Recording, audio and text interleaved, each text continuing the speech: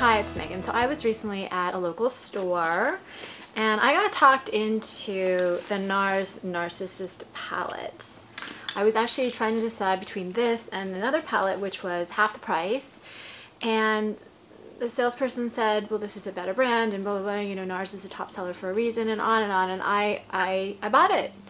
And it's actually been sitting in my house for 2 or more weeks as I tried to decide whether I wanted to open it or not. And then I was reading all the reviews, which were not always positive. So I wanted to do a review, and I feel like lately some of my videos have been too long. So I'm going to try to do this really quickly, even though there are 15 shades.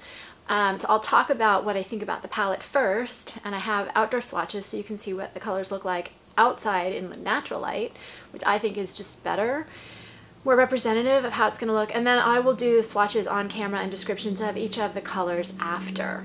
So first of all, it comes like this. This is I have a bunch of old NARS palettes, and this is the size that they always were. The more recent, like the NARS Loves Los Angeles palettes, are smaller.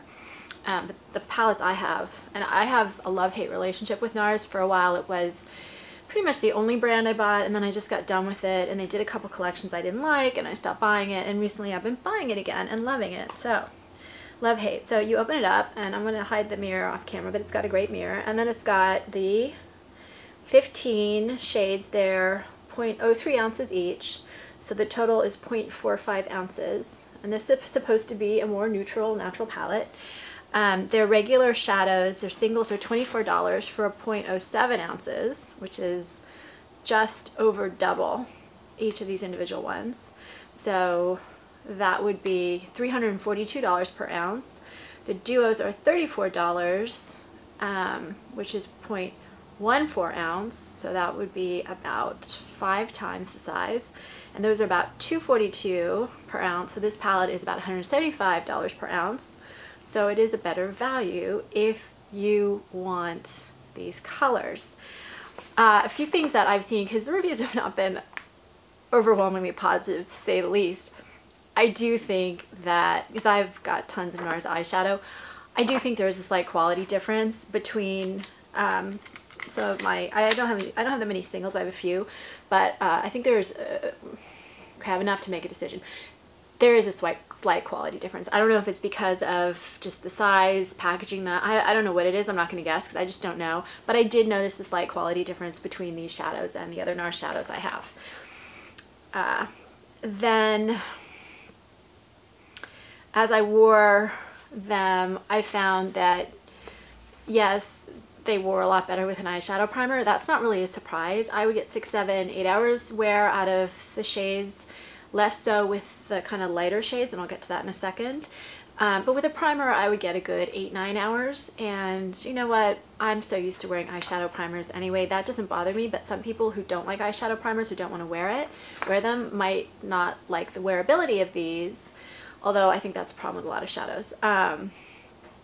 Some of these are quite sheer.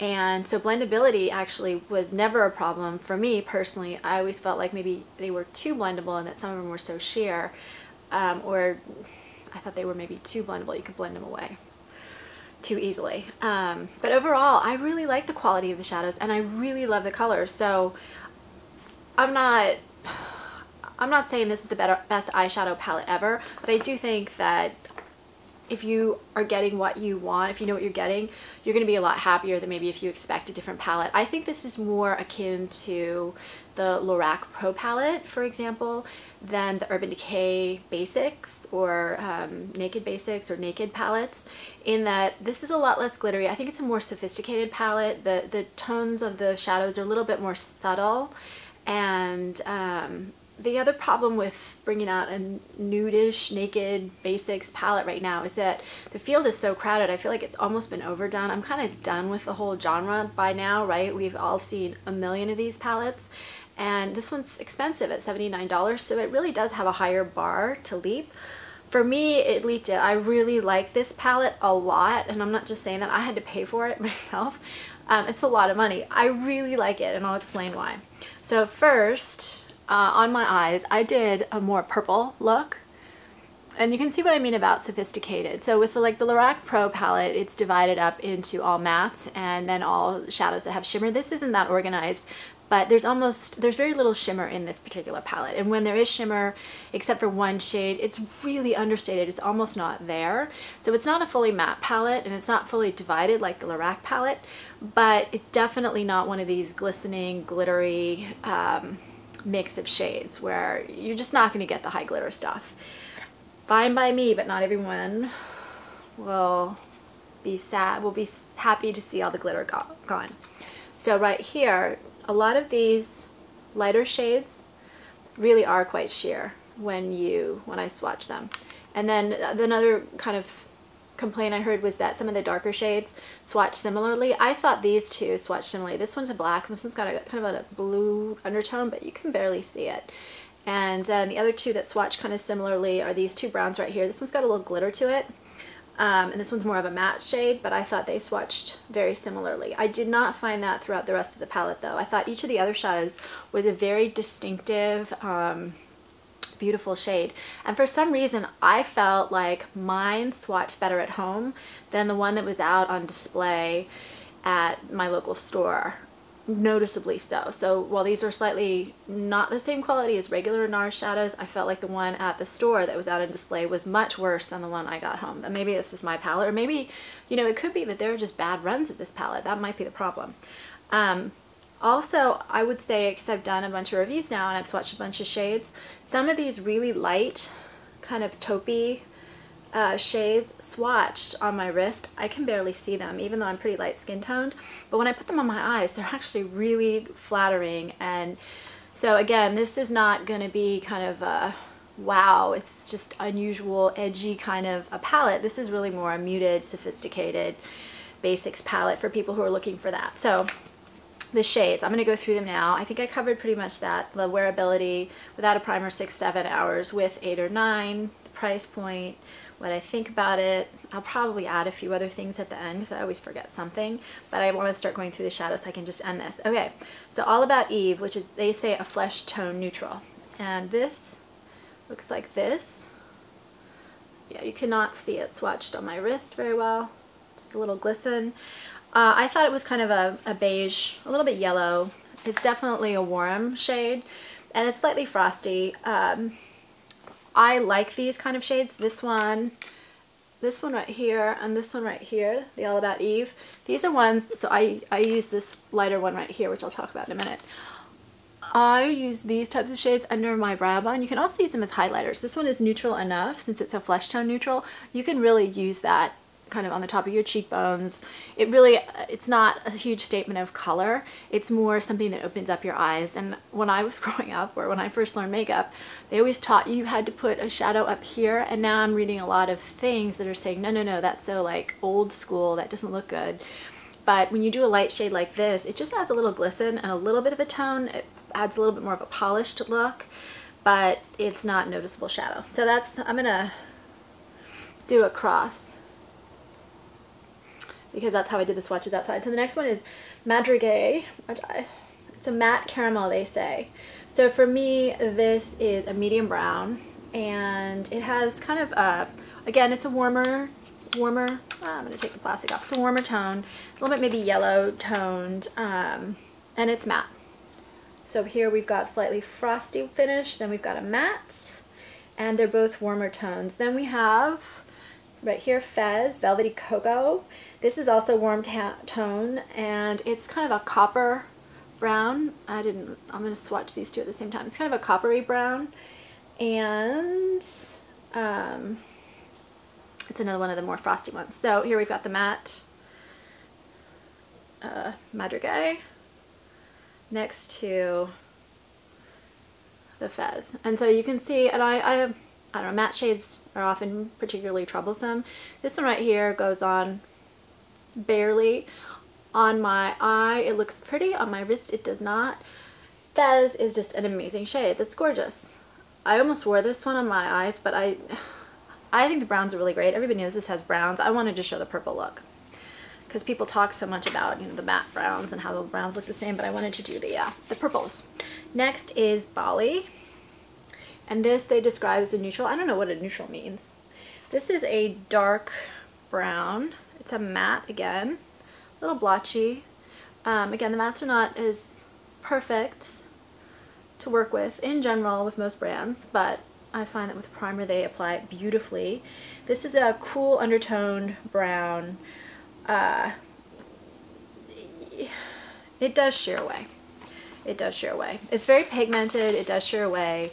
If you want something that you're really going to build up easily, I would not recommend this particular shade. It doesn't, you can see I'm trying to build it up. It builds up a little bit. I don't really want a shade darker than that, but if you do, it's not going to get you there.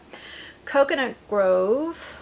Again, these are one of the two browns that kind of, I'm going to do it this way so you can see these two next to each other. So Coconut Grove is a deep brown infused with reflections. So this right here can build up quite well. I guess it's definitely not a matte. It's not like a really, when they say with reflections, it's not super shimmery. It is, it's got a tiny, almost not noticeable there, honestly, sheen to it, but really not that much. And I think it's a warm color. The next shade right here is Madrigal number 1. So the other one was Madrigal number 2. And this is just a cream. They call it a matte cream. It's not going to show up much on my wrist because it's just too light. But this is a very warm, very pale, it's kind of a yellow undertone cream color. It's a matte. And this is the kind of shade, again, I would put under my brow bone. Next is Nepal. I love this color. This they call a soft sheer rose. It's like a peachy, rosy color with a brown undertone. It's kind of a warm undertone. Some of these are warm neutral. I think a lot of the palette is warm to neutral. Not a lot of super cool shades. This one right here also has a frost kind of a finish to it. So again, slight glimmer, no chunks of glitter, no overdone. The next one right here is Ashes to Ashes. They call it a shimmery violet base brown. So this is kind of an interesting shade. It's got the frost sheen to it again, and it's like brown with purple, and I guess I was gonna say gray, but it's really brown with a little bit of violet in it, and the light hits it at different angles. It's a very pretty color. I like it. It's kind of a medium, and I don't know, I think it's pretty. I almost did that color on my eyes, but I didn't. Then I have Mercier number 2, if that's how you pronounce it, Black Violet. It's smoky purple, barely purple. And again, this manages to be a little bit warmer than a lot of purples. And this I put on the outer corner of my eye right here, and then I line my eye underneath, and I've made a mess of myself by putting extra eyeshadow on. But I use that as a liner, and then I use it on the outer part and in the crease, and I really like the color. I found it quite blendable. You have to be careful putting it on because it is a shade that is darker, and it's kind of semi-opaque, but I liked it. I think it was workable if you're careful with it. You just have to be, it's a little bit touchier. Then Mekong. So this is called Espresso Infused with Shimmer, and that's right here. And I'm gonna swatch this and then swatch this one next to it. I really like this kind of shade. I don't see a lot of shimmer in it. It's a deeper brown, it's definitely warm, and there's like gold with a matte undertone. And I think it swatches close to the one right above it, but you can see slightly different undertones to it. Even in this lighting I can see it. One's a little bit warmer than the other. The gold makes a difference, but they're not that different. Gold undertones, no such gold undertones. The next, and I think it's a very blendable shade, very soft. Okay, the next one is right here, Bellissima 1, Shimmering Beige with Subtle Glitter. This is a pale peach cream, well, not a cream, almost like a white, maybe with a beige undertone. You can barely see it. You can see it a little bit on my finger. It's a really light. I really like these kind of shades. It's very, this is the most shimmery of the whole lot. And I put this right here underneath, and you can see, again, you can put that on your cheekbones. It's very, it's peachy, taupey, beigey, whitish. It's really a great shade. Lhasa is a lavender gray. This is the other one that I used on my eyes. So let me put this on. I want to get rid of the shimmer. Lhasa is purple with a taupe undertone. And this is kind of frosty. Like I said, mattes and frosties, a few shimmery ones. This I put on the inner part of my eye. And so you can see how easy it was to blend the two different purples into each other and then blend something into the outer crease. It's very seamless. I find them very easy to work with, quite frankly. So this is what it looks like on my wrist. I didn't have any problems with that. The next one is Bad Behavior right here. And this is described as a deep pewter. And it's like a gray, charcoal gray, with a aquamarine aqua kind of undertone to it. And it's got quite a good shimmer to it, and really pretty. This was released, all of these are part of the permanent collection except for this particular one, which was released as part of the Guy Rodin collection as a single. And I actually got one of those in the mail, and it was completely shattered, so I never really got to play around with it that much. I sent it back. But I like this color. I find these types of colors are really great to make smoky eyes, especially with a little bit of a less harsh look than just a pure black one. The next one is Dagon 2, and it's described as charcoal. This is like a navy black, and they say there's like a shimmer to this. I don't know. I don't really see much shimmer to it. I've looked at it over and over again. I guess I can see just a slight shimmer. This is where, again, some of these shimmery ones are not quite as shimmery as you'd expect, but I really like the way this one blends. For me. The next one is Pandora 2, and this is matte black, and so you can see the blue undertones in that one, and you can just see this is a pure black. I used this as a liner on the upper eye, and I found it very soft and blendable. It is a very deep matte, and I didn't have any problems. I wet it a little bit to make it stick a little bit better, which as a liner I usually do anyway with shadows. So overall, I was pleasantly surprised at how blendable. If you look at my wrist with the darker shades, you can see they blend almost too much away, but in a really soft, pretty way. So I was actually very surprised. I didn't expect to like this palette after all the bad reviews I read. I really did. I'm gonna keep it. I think that it's just better than most of the kind of neutral palettes, but it is different. It's not just all browns. It does have, I didn't see them swatch the same. It does have kind of a smoky element to it. So if you're looking for kind of just a really neutral brownish based palette and you're looking for one with a little bit of shimmer and glitter, this is totally not the palette for you. If you're looking for something that's a little bit more smoky and sophisticated and a little more understated, then I think this is great. Some of the shades really don't have the ability to be built up and are not super deeply pigmented. So again, if that's what you're looking for, not your palette. A lot of them are semi-sheer. The glitter is very understated for the most part, but I really, really like it. So that's my 2 cents. I know people are going to disagree. If you have comments, I would love to hear them. I wonder too, like I said earlier in the video, I'm going to repeat it again. I wonder if there are just bad batches of this, because some of the like stiffness I read about, I really didn't see in the formula. Some of the kind of inability to blend. I did agree that it was hard to build up a lot of pigmentation on a lot of the colors, but some of the other things I read, I just didn't see in the shadows. So I would love, if anyone has any feedback on that, I would love that. If you have suggestions for other videos, that would be helpful, and please subscribe on YouTube. On YouTube, I'm doing a novel chapter by chapter called Masks, about makeup and all the masks that we wear. So please, if you get a chance, check that out. I think that's it. Thanks.